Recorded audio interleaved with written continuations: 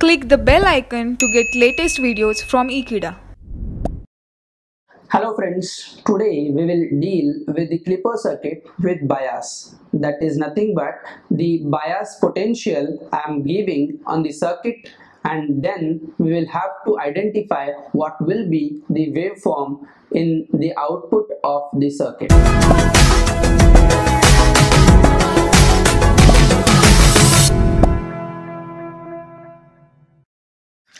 See this circuit. First of all, we'll have to identify this particular circuit. In this particular circuit, diode is in between input and output in series. So it's nothing but series clipper. More than that, diode is oriented from input towards the output side. So it's nothing but the negative series clipper. So I'll just do the namakaran of this particular circuit. It's nothing but series negative clipper. Now only one change I made, that is nothing but the V1, that is external bias I have applied, DC potential I have applied, DC source I have applied, that is nothing but V1. Now if we say VO is equal to 0 volts, without this bias we have applied VO is equal to 0 volts for negative half cycle, because this is because diode D is reverse bias. So if we are applying this V1, then obviously this V1 will reflect the change in the output voltage VO. VO will become V1 for negative half cycle. So we'll understand this circuit in positive and negative half cycle. First of all, we will learn the negative half cycle and then we will go for positive half cycle. Then again I will give you trick just on the circuit and graph. We will directly plot the output waveform just by identifying this particular bias potential. Just to do the operation of this, a very simple operation. First of all, we will learn the negative half cycle. Negative half cycle is straightforward. As voltage at this anode is negative with respect to cathode, obviously this diode D will become reverse bias in complete negative half cycle, right? So what we will be getting in the negative half cycle, diode D will become reverse bias. Right, as diode D will become reverse bias, it is ideally open circuit, and as this is open circuit, it is ideally open circuit. And now see the fact that diode is now open. I will draw this circuit over here. See this voltage is another DC source which is been given in the circuit, and due to that your output voltage will no longer as 0, rather than that it will give you the positive value, that is nothing but V1. So here we will say the value of VO is equal to V1. I will just make a box for this. So complete negative cycle will give you the output voltage VO is equal to V1. Let's come to the next point, the next part of operation, that is positive half cycle. The positive half cycle I will divide into 3 parts. Let us see why I am dividing this positive half cycle into 3 parts. This is my input waveform. And let us suppose this V1 is positive value. Let us see this V1 is positive, and my circuit is such that I am operating for positive half cycle. Keep this in mind that as I am applying this V1, right, so cathode voltage is nothing but V1, right, and V1 is positive value. So even though my anode voltage is positive but it is less than V1, diode will not conduct. So diode will become reverse bias when the input voltage Vi is less than V1. So this complete waveform I will bifurcate into 3 parts. Let us see here. This is first part. this is second part, and this is third part. For first and third part, situation is same. Input voltage is less than your V1.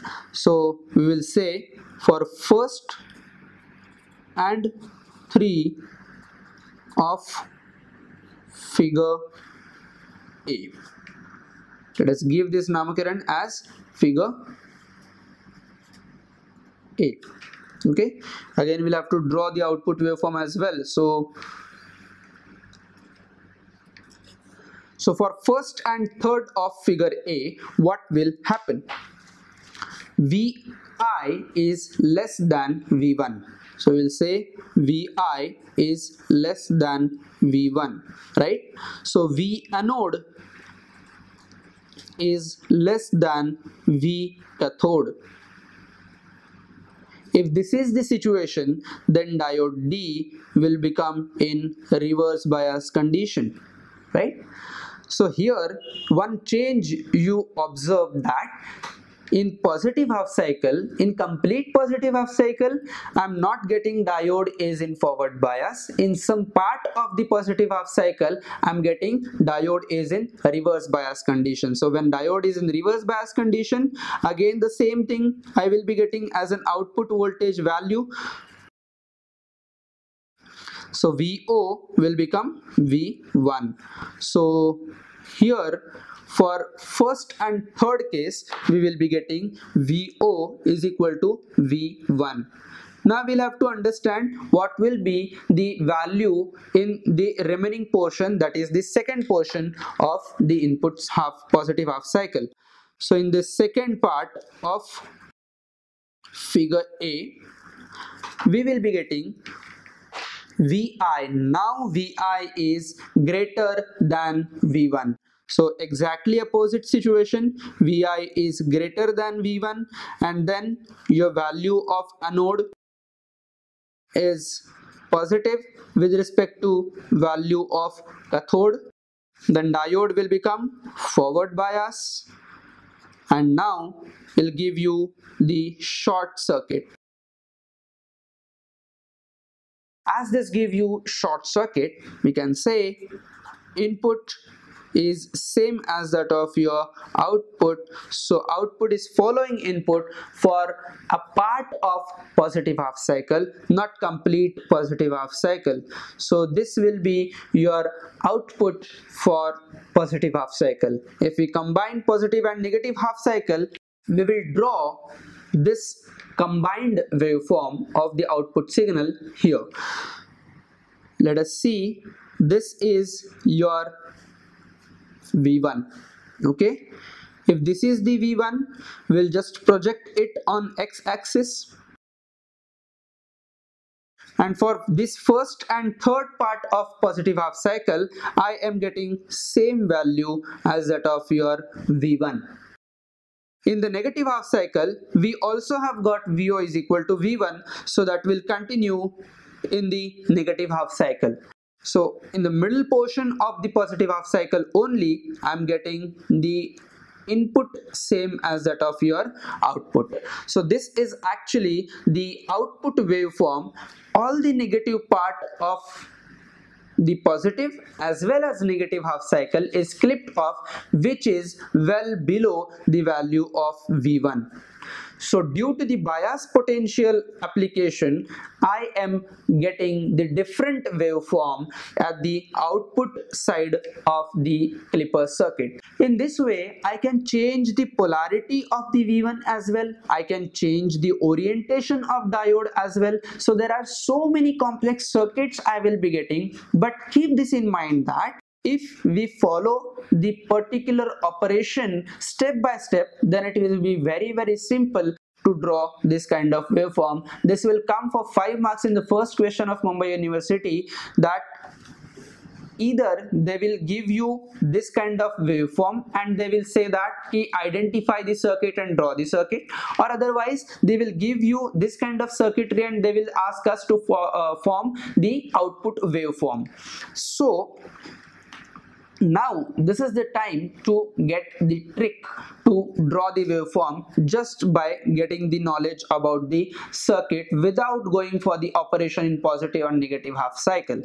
See, I have applied positive V1. That means the value of V1 is positive. So what I will do, I will just draw a line which is positive in between your positive half cycle and negative half cycle, that is V1. Okay, as V1 is positive, I will draw the particular valued line on the input cycle. Now what I'll have to do, I know that this complete circuit is nothing but negative clipper, right? So below that particular value, I will clip off all the input signals. So below this, whatever input signal I had, I did clip off, and I converted this complete AC signal into DC signal with a value V1. Very simple. If I have negative value, then what I'll have to do, I'll just place the horizontal line and it will intersect in the negative half cycle, and only this portion of the negative half cycle will get clipped off, right? So part of the negative half cycle will get clipped off here and will get maximum portion of the input signal.